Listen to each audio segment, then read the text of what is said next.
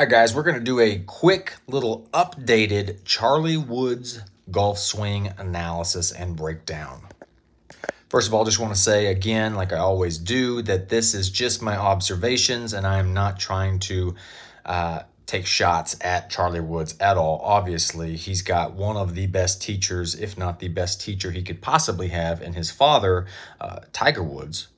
The kid has come a long way. You can see his body is developing. He's definitely been in the gym, hitting it 320 yards plus in the air on some of these drives at the PNC. Let's just get right into this one. As you can see, I've got a circle around his head and a plain line down the shaft of the driver.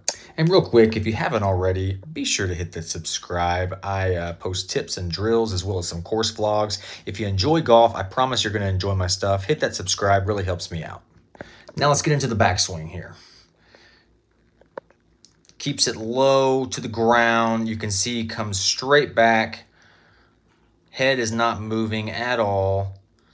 Once he gets to this position where the club and the arm is parallel to the ground here, you can see right here that he's got this club head a little bit outside of his hands, which is a big power move, trying to get as much length as possible. And you can also see that there is a little gap between his arms and his body. He's definitely reaching back, trying to get as much length in his backswing, which is going to turn into more distance.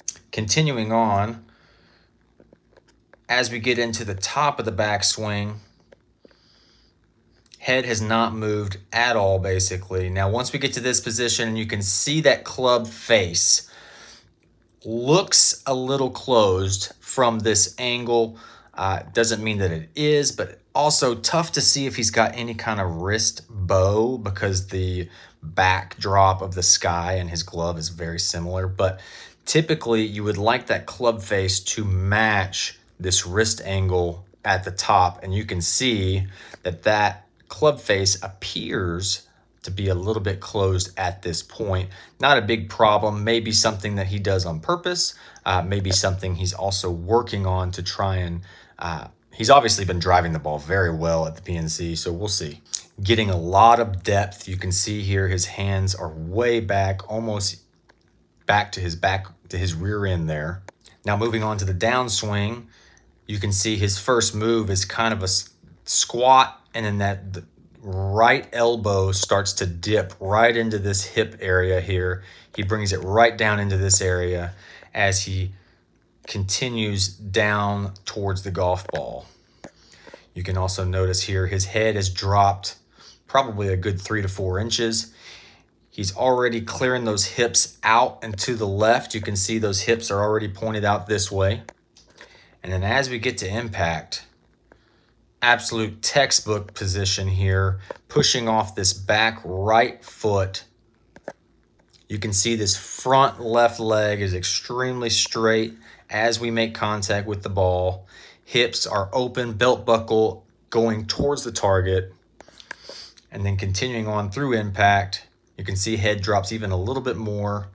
He kind of pivots that foot. You can see his toe here. Down here, you can see his toe. And then watch as he continues on, he kind of pivots that foot to help with the rotation.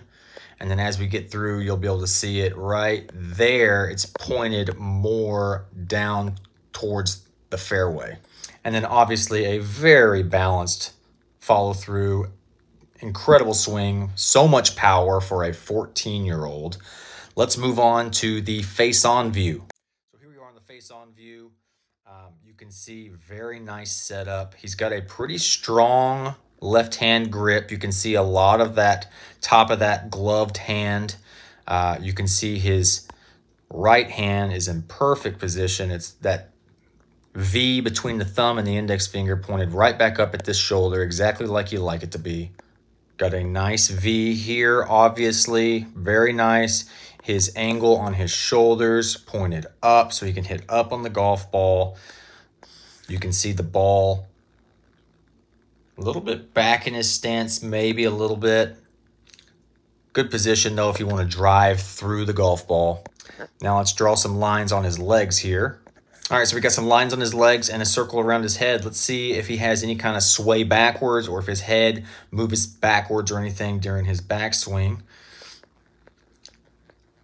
Again, keeping that driver head very low to the ground on his takeaway. You can see here he does have some sway backwards.